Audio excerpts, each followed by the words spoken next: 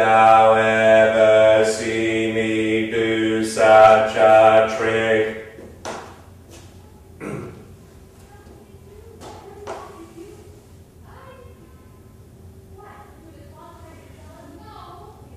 When a man's servant plays the cur with him, look you, it goes hard.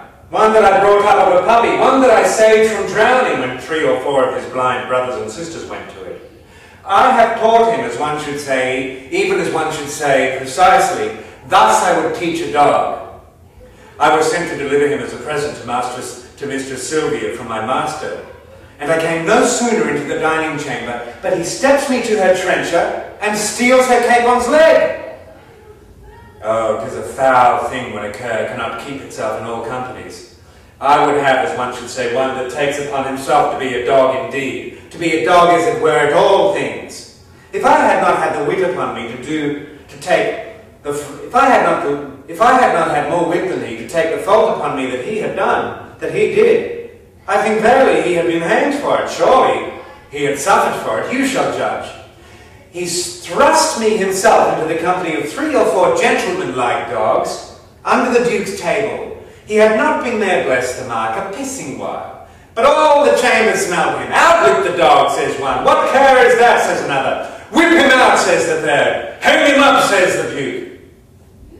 I, having been acquainted with the smell before, knew that it was crab, and goes me to the fellow who whips the dogs. Friend, quoth I, you mean to whip the dog? Aye, marry do I, quoth he. You do him the more wrong, quoth I. 'Twas I did the thing you wot of. He makes me no more ado, but whips me out of the chamber. How many masters would do this for his servant? Nay, I'll be sworn I have sat in the stocks for puddings he hath stolen. Otherwise he had been executed. I have stood on the pillory for geese he hath killed. Otherwise he had suffered for it. Thou thinkst not of this now. Nay, I remember the trick you served me when I took my leave of Mistress Sylvia. Did I not bid thee still, mark me, and do as I do? When didst thou see me heave up my leg and make water against a gentlewoman's farthingale? Didst thou ever see me do such a trick?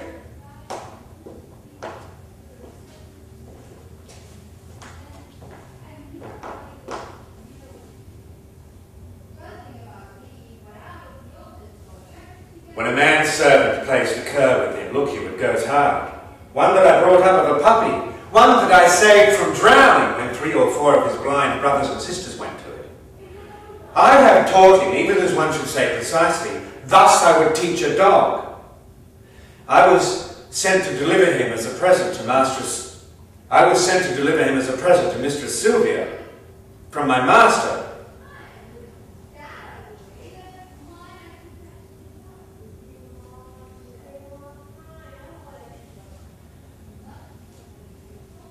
When a master's servant plays the cur with him, look you, it goes hard. One that I brought up of a puppy, one that I saved from drowning when 3 or 4 of his blind brothers and sisters went to it. I have taught him, even as one should say precisely, thus I would teach a dog. I was sent to deliver him as a present to Mistress Sylvia from my master. And I came no sooner into the dining chamber, but he steps me to her trencher and steals her capon's leg. Oh, 'tis a foul thing when a cur cannot behave itself in all companies. If I had not had more wit than he to take the fault upon me that he did, verily I think he would have been hanged for it. Sure as I live he had suffered for it. You shall judge. He thrusts me into the company of 3 or 4 gentleman-like dogs under the Duke's table. He had not been there, bless the mark, a pissing while. But all the chamber smelled him. Out with the dog, says one. What care is that, says another. Whip him out, says the third. Hang him up, says the Duke. I, having been acquainted with the smell before, knew that it was crab, and goes me to the fellow who whips the dogs. Friend, quoth I, you mean to whip the dog? Aye, marry do I, quoth he. You do him the more wrong, quoth I. 'Twas I did the thing you wot of. He makes me no more ado, but whips me out of the chamber. How many masters would do this for his servant? Nay, I'll be sworn I have sat in the stocks for Puddings he had stolen, otherwise he had been executed. I have stood on the pillory for geese he had killed, otherwise he had suffered for it. Thou thinkst not of this now. Nay, I remember the trick you served me when I took my leave of Mistress Sylvia. Did I not bid thee still, mark me, and do as I do? When didst thou see me heave my leg up and make water against a gentlewoman's farthingale? Didst thou ever see me do such a trick?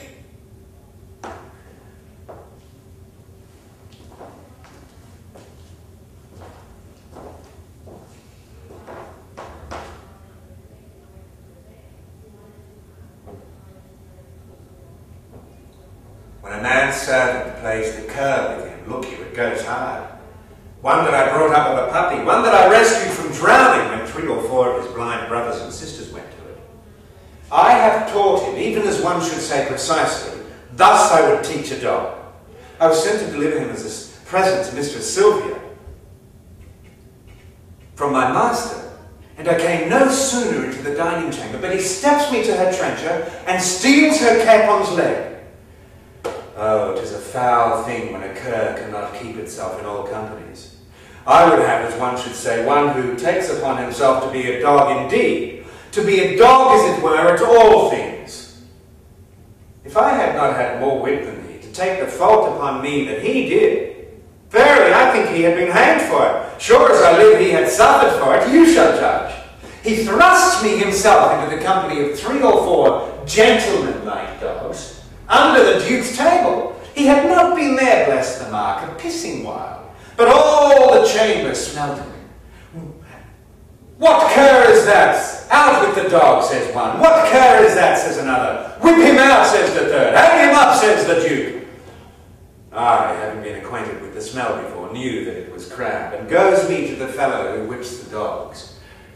Friend, quoth I, you mean to whip the dog? Aye, marry do I, quoth he.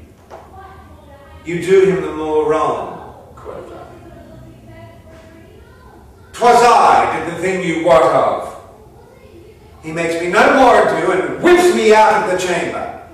How many servants would do this for his how many masters would do this for his servant? Nay, I'll be sworn I have sack in the stocks for puddings he had stolen, otherwise he had been executed. I have stood on the pillory for geese he had killed, otherwise he had suffered for it. Thou thinkst not of this now. Nay, I remember the trick you served me when I took my leave of Mistress Sylvia. Did I not bid thee still, mark me, and do as I do? When didst thou see me heave up my leg against a gentlewoman's farthingale? Heave up my leg and make water against a gentlewoman's farthingale?